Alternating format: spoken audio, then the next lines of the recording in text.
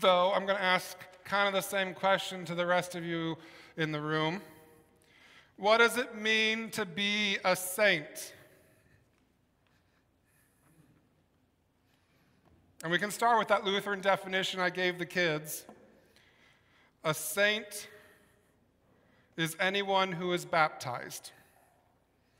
All humans are sinners, of course, but the baptized have been reborn children of God, right? In Lutheran theology, we talk about now, but not yet. We are saints now, but sin still clings to us. Fully sinner, fully saint. And that's a beautiful definition. It means that anyone wrapped in the promises of the cross has been given a new life, a new way of being, a new heart, a new identity. Almost everyone here can prance around today and just say, I'm a saint, I'm a saint. It'd be a fun time. We just all get up and do that, yeah? But before you jump there, first of all, I want to say no. That doesn't imply anything about those who are not baptized. Just because the baptized are wrapped in God's promises doesn't mean God's promises are limited to the baptized, okay? So don't go all high and mighty on other people. As a saint, we see the whole world through God's love. But other than saying, I'm a saint, what does it really mean to be a saint? I was listening to a preacher on TikTok, and they made an unusual metaphor to make a very pointed example. They said, if you pick an orange, you can use it to make orange juice, right? It would be strange to pick an orange and make apple juice. Why isn't it strange when you're around a Christian that you often seem to get everything but Christ? That should be strange. And it should be strange, shouldn't it? Because when I think about what it means to be a saint, I think about what it means to reflect Christ, to be a reflection of God's love to the world, right? Now, before you go there and start saying to yourself, oh, I do that. I love my neighbors. I help people in need. I'm a nice person. I reflect Christ. Let's pause and remember, we are fully sinners, right? If reflecting Christ was easy, we wouldn't need to be baptized to become saints. If living a godly life was easy, Jesus wouldn't have had to come and save us. If you think you've got this saint thing figured out already, you're fooling yourself, okay? Martin Luther, patron sinner of the Lutheran Church, never thought of himself as a saint because of how he lived. Yes, he tried to live that saintly life, that good, that happy, that loving, thing. But the closer he got to that life, the more critical he became of himself and all of his shortfallings. The closer he got to that life, the more he thought of himself as a sinner. But it was only because of God's grace that he could ever think of himself as a saint. If you think you're good at reflecting Christ, you may need to do a double look in the mirror. So what does it really mean to be a saint? What does it mean to reflect Christ? Let's start with it means having enemies. Well, I know what you're thinking, Pastor. Back up. What did you just say? It means having enemies. Jesus wasn't your nice little neighbor next door who threw the best block parties and was loved by everyone.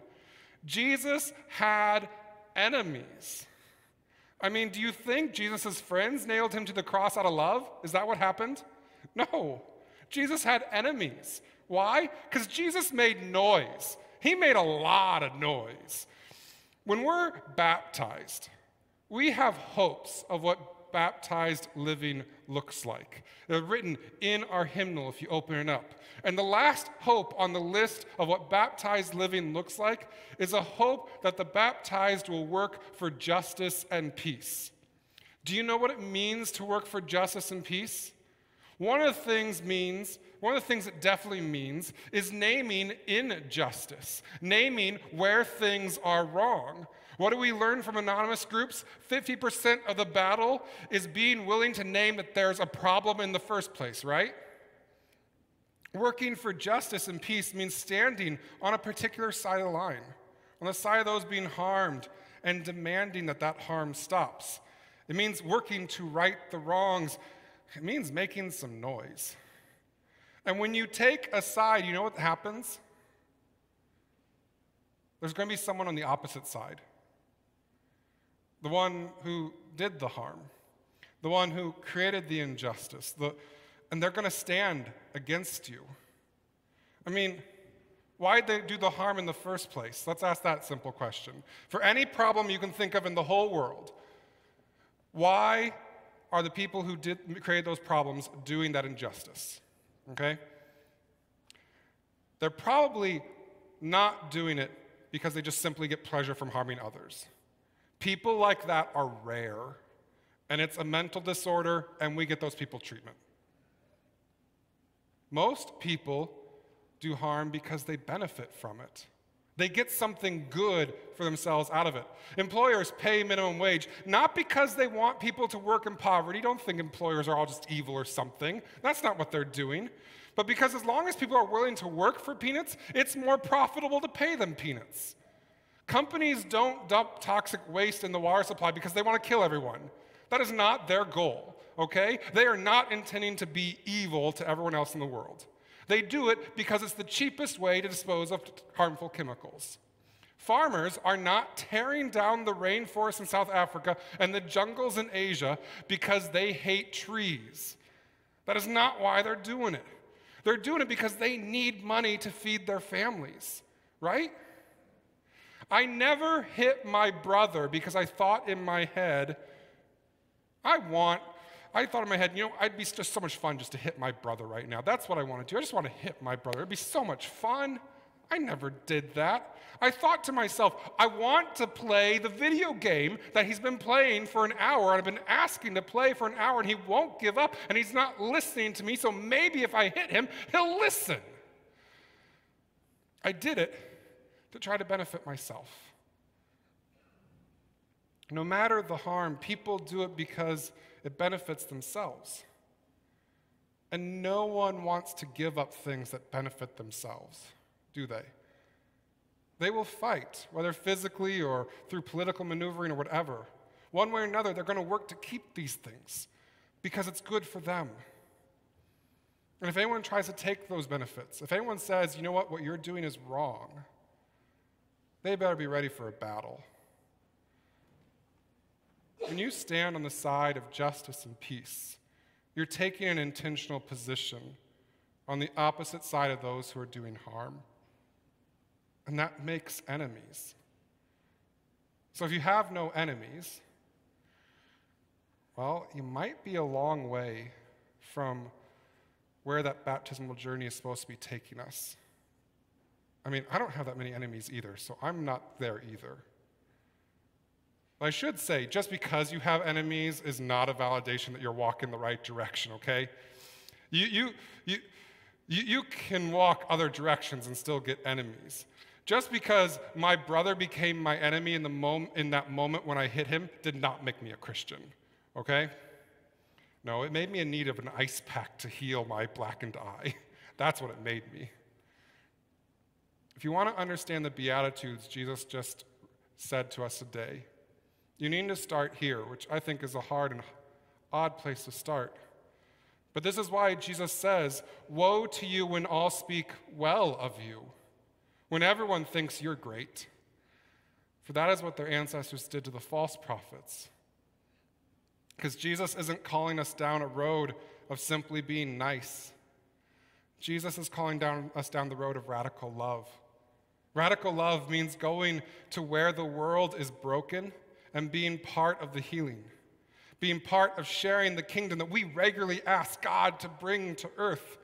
Radical love means not just healing, but taking sides and working to remove the forces that are causing the infliction in the first place. Radical love means not just caring for a person in a moment, but caring for the well-being of the rest of their lives. Now, I could go down the road of talking about how we be people of justice and peace, but that's a much longer road than I can cover in a sermon. So rather, I'd like to talk about a second thing it means to be a saint, because this is really important. Having enemies isn't enough, and we don't have enemies just to have enemies, right? We have enemies because we're working for good, and someone's staying against us. And if you go out just create enemies, you're going to fall off the path really quick. So the second thing Jesus says to us after he says, if all speak well to you, this is a problem. But if people start speaking bad of you, you need to remember something. Love your enemies. Do good to those who hate you. Bless those who curse you. Pray for those who abuse you. And no, before you go there as well, this doesn't mean living with injustice. We are people called to work for justice and peace. So there is no way loving enemies can mean accepting abuse or resigning yourself to being bullied every day. That's not it. What does it mean to love our enemies? And when I think about what it means to love our enemies, I really think about Christ. After all, being a saint means reflecting Christ, right? Jesus grew up being taught that Samaritans were the enemies, but Jesus welcomed the Samaritan woman, even her own people had rejected. Jesus grew up being taught that the Roman occupiers were the enemies. The Jewish town, literally less than 10 miles down the road from where Jesus grew up, was massacred by the Romans, 2,000 crosses on the road when he was a child. Surely the Romans are enemies. But when the Roman general asked Jesus for help, he went and healed the commander's daughter, right? Jesus grew up being taught that tax collectors were traitors, enemies to their own people. But when Jesus saw Zacchaeus, he said, I must stay at your house today. And what did that do to the crowd around him? They grumbled, right? They didn't like it. Jesus grew up being taught that sinners were the enemies of God. And when the woman was caught in adultery and being brought before him to be stoned, he knew the law told us what we are to do to the enemies of God, right? But he turned and had compassion on her instead. Jesus knew that Judas was his enemy, the one who would betray him. He announced it to the whole room. Hey, everyone, this is what's going to happen. And what do you think Jesus did with this enemy? Jesus gave Judas his body and his blood, the bread and the wine. Jesus offered Judas the grace and mercy of his entire life. And what about Peter, whom Jesus knew would deny him? And the others, who Jesus knew would abandon him? Do you think Jesus hated them because of their betrayals? No. Jesus turned and said, tonight you have become my friends. Love one another as I love you. Or take Romans 5, where Paul clearly states that we, because we are sinners, are the enemies of God. What do you think God did to us, his enemies? Do you think he condemned us to hell? Is that what happened? You guys know the story, right? God proves his love for us, that while we were still sinners, Christ died for us. Much more surely then, now that we have been justified by his blood, we will be saved through him from the wrath of God. For if, while we were enemies, we were reconciled to God through the death of his Son, much more surely, having been reconciled, we'll be saved by his life. When I was growing up, I had no clue how to love my brother at those times when we were fighting. No idea. At those times when we were approaching each other as if we were enemies. Life would have been a lot different, I think, if I had figured out how to love my enemy instead of throwing a fist. So I guess this brings me to my final point, which was kind of my first one. Remember that it's not about me somehow being amazing, because loving your enemies is hard. It's not about me never failing. It's not about me making this world perfect. It's not about me saving the world. That's not my job. Being a saint means leaning on the promises God made to me. It means leaning into God's love, leaning into God's grace, leaning into God's forgiveness, especially on those days when I regret all the ways that I've failed.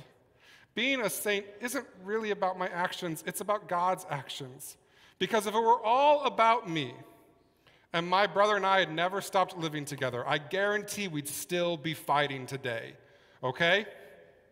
But the promise of baptism is it's not about me. Rather, it's about the cross. It's about God's actions in Christ. It's about Jesus reconciling love. It's about how God didn't just resurrect Christ, but gave me new life as well. Being a saint doesn't mean being perfect. As I said at the beginning, it's about reflecting Christ to the world. Saints aren't better than anyone else. They're simply places where people can see the love of God. You are a reflection of God's image. You are a reflection of Christ. Take the moment just to believe that. You are a reflection of Christ, of God's love for the world. Let the image of God flourish within you, and then watch the kingdom of God flourish on earth. Amen.